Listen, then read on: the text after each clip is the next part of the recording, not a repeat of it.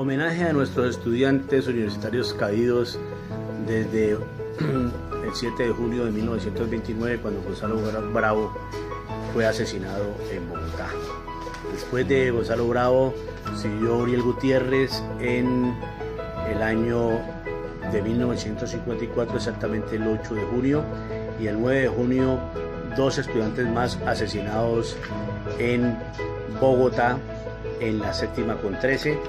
Vamos a nombrar algunos de esos estudiantes que fueron asesinados cuando protestaban por la muerte de Uriel Gutiérrez en predios de la Universidad Nacional. Jaime Pacheco, Álvaro Gutiérrez, Elmo Gómez, Hugo León Hernando Espina, Hernando Morales, Rafael Chávez, Jaime Moore, fueron uno de los estudiantes asesinados el 9 de junio de 1954, y por eso se conmemora el Día de los Estudiantes del 8 y 9, los estudiantes caídos, estudiantes universitarios. Pero también tenemos que contarles a ustedes qué origina pues la muerte de esos estudiantes. En 1909 ya se tenían los primeros indicios de estudiantes arrestados pero no asesinados por el general Reyes, cuando los estudiantes salieron a protestar, y ahí se crea pues un estatuto de seguridad con toque de queda incorporado.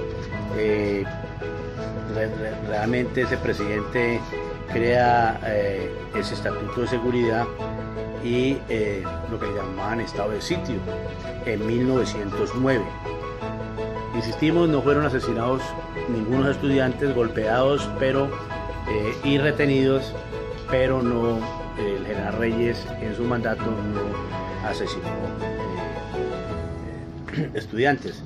Fue entonces hasta 1929 cuando después de la protesta de los estudiantes en Bogotá por la rosca bogotana, por la corrupción que había en Bogotá y por el nombramiento del famoso general Cortés, que es el responsable de la masacre de las bananeras en Ciénaga Magdalena, y que fue nombrado como comandante de la policía de Bogotá. Entonces había pues esa protesta y fue impactado Gonzalo Bravo, y desde ese momento los estudiantes comienzan a conmemorar pues el Día del Estudiante Caído. Todos los días por 25 años estuvieron yendo al cementerio central, hacían reinados en la universidad, hacían actividades culturales, recreativas, artísticas, en conmemoración pues a los estudiantes caídos, que hasta ese entonces se conocía solamente Gonzalo Bravo. Y de regreso los estudiantes a la universidad se encuentran con la funesta noticia de que habían asesinado a Uriel Gutiérrez, que estaba en la logística de la parte artística y cultural allá en la Universidad Nacional de Bogotá, la Nacho. Y Gutiérrez no fue a la marcha hacia el cementerio central de Bogotá, donde estaban los restos de Gonzalo Bravo.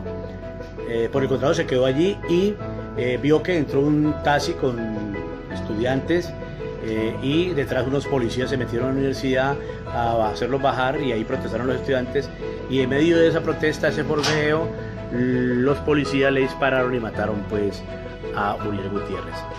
Los estudiantes, muy molestos, al otro día salieron no solamente de la Universidad Nacional, sino de las otras universidades que existían, tanto privadas como públicas, en una gran protesta, y fueron recibidos en la 13 por el batallón Colombia, que estuvo en Corea, que venían pues preparados para disparar, y en el gobierno de Rojas Pinilla le disparan y matan dos estudiantes más en el centro de Bogotá. Eso a grandes rasgos es lo que pasó hasta el 54. Después de 1971, en protestas, pero en el 57 se habían presentado muchas protestas en Cali, en Bogotá, en Medellín, por el derrocamiento de Rojas Pinilla. O sea, estaban protestando contra el dictador Rojas Pinilla. Se presentaron varios muertos. Aquí en Cali hubo muertos. Logran en el 57 derrocar a Rojas Pinilla, los estudiantes. Se prepara Arturo Álape un concurso para conmemorar pues todas esas hazañas de los estudiantes, no se da. sino hasta el año 1960 que el maestro Negré, gracias a Marta Traba, con 34.000 pesos, hace una escultura, pero no la empotra el mismo año, sino que la ponen ahí el 10 de mayo de 1960 en el Parque de los Estudiantes, y que fue desapareciendo. Hay evidencias que hasta el año 1970 estuvo ahí, y por los Juegos Panamericanos, lo último pedacito que quedaba del monumento, que estaba ya prácticamente corroído, desapareció para darle paso a los puentes que hay allí en el Parque de los Estudiantes, hoy conocido como el Parque Bonita. Entonces estas luchas de los estudiantes continúan, y desde el Museo Popular de Siloé estamos haciendo pues un reconocimiento hoy 8 de junio de 2020. Vamos a dejarlo con granadas, piedras, hierros que se han recogido de las diferentes peleas. Aquí está pues una de las boinas del maestro Castañeda, que es el que hace el monumento en contra de la opresión, que todavía existe en Siloé, y que les vamos a mostrar fotografías en este video sobre cómo ver el monumento y la historia, un poco la historia de ese monumento a través de dos fotografías emblemáticas. Cuando el maestro Negré lo está haciendo en un taller, cuando venía a Nueva York, aquí en San Nicolás, el hombre comenzó a trabajar pues el monumento, que todavía está en Siloé. El maestro Julio Abril participó también, o iba a participar en el concurso, pero como no hubo, desapareció pues el monumento que tenía en memoria de los estudiantes. Saludo especial para todos los estudiantes universitarios, tanto de la Universidad del Valle, del Cauca, de la Nacional, de la de Antioquia, la UIS, de la Distrital, de la Pedagógica, de todas las universidades, tanto públicas como privadas. Les damos un saludo solidario en medio de esta cuarentena, en el día número 75, y esperemos pues que nunca más tengamos que reportar la muerte de un estudiante universitario.